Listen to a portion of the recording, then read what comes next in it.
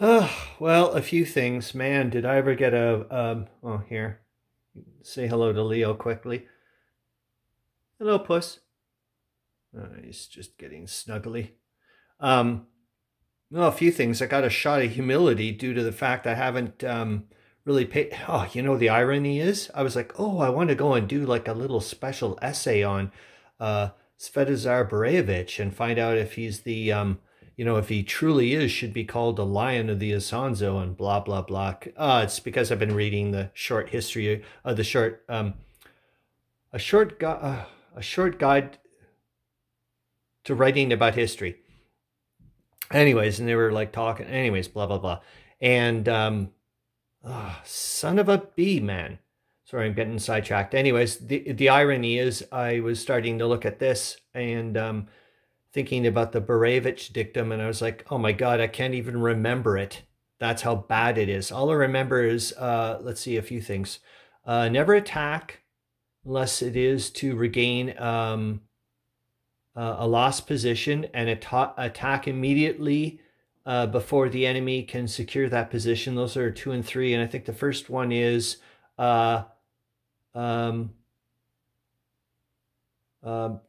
hold the territory you have at whatever cost, or something like that. Anyways, I'm just going to show you, you know what? I'm starting to, like, I shouldn't say clue in, because I haven't barely played any World War II games, or barely anything. I always hear people talking, or like, oh, that's like about World War I. You can see the difference, and so on and so forth. And I know I can see it already happening, well, especially when I start getting after my version of the December truce and the big adjustment, when I start, converting. Anyways, I get into January proper, 1915. It's going to be like a lot of trench warfare type stuff, and I'm going to have to adjust my head around that type of thing. Yeah, it's going to be like a big thing of like, anyways, there's going to be other stuff I love about it. I'm not a combat happy person anyway, so it's okay. I get off on the other stuff. I get off on this stuff, like trying to figure out all these crazy ass problems of trying to bring the troops to places. I haven't even done anything yet for the Germans, and they've already wasted my version wasted 5 of 12 of their rail capacity, for crying out loud. And then, well, the Austro-Hungarians are actually, ironically, in a better spot due to the fact they've got 7, but they've only used 1. And I'm going to be doing them first. I wanted to do them first anyways. I'm not saying they've got an easier task, but part of the Katowice conference agreement, like it's legally binding, is as soon as those, at least one double railway was opened up in the Tri-Town area, the Germans had to send 10 supply points over. I was thinking about doing 2 5s, but I'm like, screw that. I don't know yeah, it still would. It would eat up 2 rail capacity, because they are separate bits. So, and I would like, yeah, tough, Austria. You'll have to deal with it yourself of how to figure it out. But what I'm saying is, so I've got a lot of festoon divisions and a lot of things to move around here. In other words, it's not going to happen right away.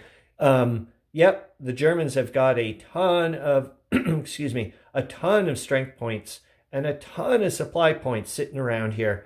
But it's going to take time still to get things all in place. It's kind of like, I still have to remind myself, this is almost like getting into chessboard land.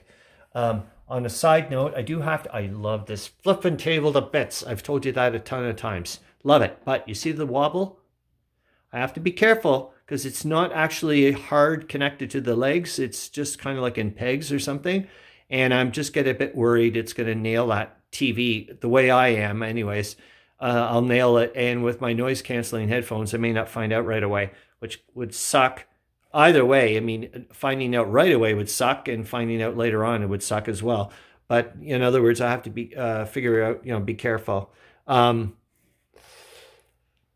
Yeah, it's gonna still take me ages to figure out how to like wrap my head around. Maybe it never will around this aspect of World War I warfare of but in a weird way, just like I've said, it just feels very chess-like in a And I don't know, but we'll see. Like the Russians, in some ways, I'm like, you know what? Just hold on, man. Hold on. I know I get so depressed sometimes, though. I stare down here. I'm just like, it's over for them. It's over. Like, calm down, man. It's not. There's still a lot of things to do. It's just because, like, every time you see, I said, like I told you, I'll go through the whole counters and the Alberto markers. But if you see here, like, there's nothing written. Well, that's a wrong one. I shouldn't have picked that because it's an engineering one. But here, there's nothing. There's no cavalry unit, nothing specifying that there's a non-combat unit there that's like specifically, let's say, a cavalry. So I know, for example, that's Meandering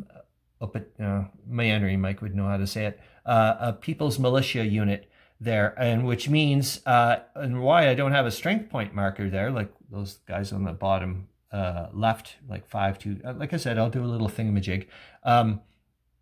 That is a People's Militia unit, and their strength points, which is only one, is only used for counterattacking. So they're of no use to me attacking wise. So that's why I don't put them down. But then I can move them around all over the place. It's just you know, I still, and also would have to still supply them for attack. It's not like free whatever. It's not like the Ottoman type of stuff. If you go and take a look at their counterattacks, I think they have, you don't have to supply them for the counterattacks, which is totally cool. But anyways, there's a lot of stuff to do here. But boy, oh boy. Yeah, okay, that's it. Unfortunately, I have to go and do, like, you know, as you know, focus on reality. Okay, see you later, bye.